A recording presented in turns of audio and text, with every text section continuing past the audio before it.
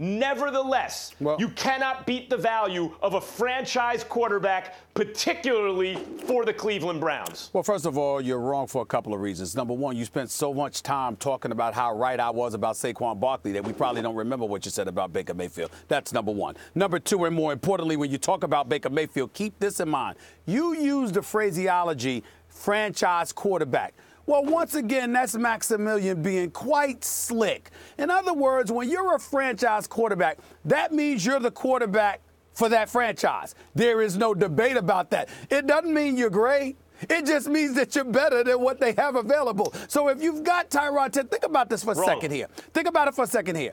Again, if that's your guy that you're going to go with, it doesn't necessarily mean that he's going to be great. It just means that he's the best available for you. When you took a look at Tyrod Taylor, right now, what did they say about Tyrod Taylor, Max? Think about what they said about Tyrod Taylor last year. He's a good quarterback. He's a middle of the road. He's not great throwing outside the numbers. He throws a beautiful deep pass, but in between the seams, not so much, and he can make plays with his legs. So he's serviceable, if not a little bit better.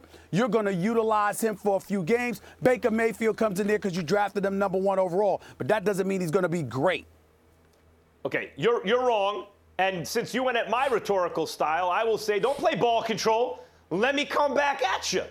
Here's the bottom line about the phrasing and the terminology, Stephen A. If you call someone a franchise quarterback, that does not simply mean he's the best guy you got. That's a starter. A starting quarterback, all 32 teams have one, right? He's good enough to be a starter. Sometimes you'll hear me say a bubble starter. No, a franchise quarterback implies, or at least I'm implying, and I infer when others use the term, that they mean the franchise believes in that guy. He's not just the best thing they have, the best option, so he starts. He's not like the 25th best quarterback in football, so he's a bubble starter or maybe even a starter. He's a guy you can give the keys to of the franchise to. Okay, can I ask you a question? You're going to be our guy for the foreseeable future. We think we can win a Super Bowl with you. May I ask you a question? And Molly, I would appreciate it if you jump in here because Maximilian is going to try to dance around this like Fred Astaire. So I'm going to need your help on this, Molly. I was enjoying you just calling each other wrong. It was very entertaining. Because here's the deal. I'm all the way in L.A. I can't check him to his face. I'm about to film General Hospital later on today. Brick has returned, okay? I'm in soap opera mode. I'm in soap opera mode. But here's the deal, Max Kellerman.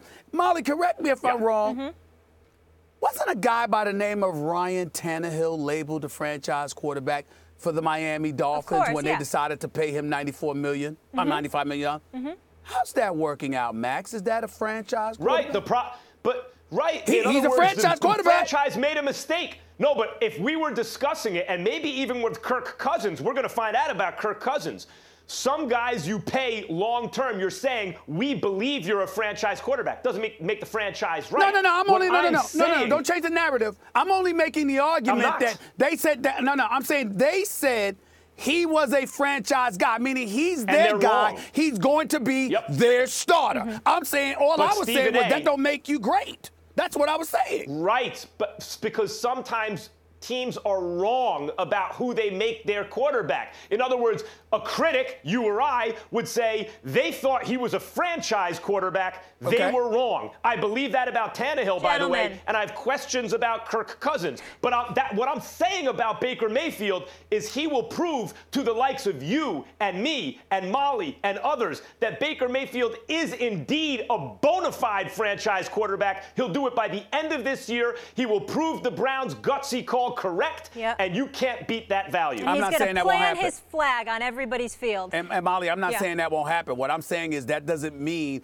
that he'll be more attractive or more productive than Saquon Barkley. I'm not sitting here calling Baker Mayfield a scrubber. He can't play. I'm simply saying when you compare him to the impact Barkley's going to have, I think Saquon Barkley's impact is going to be greater. And I'm with you on that. Saquon Barkley's the future. Kid's the real deal. But Max, valiant argument by you there.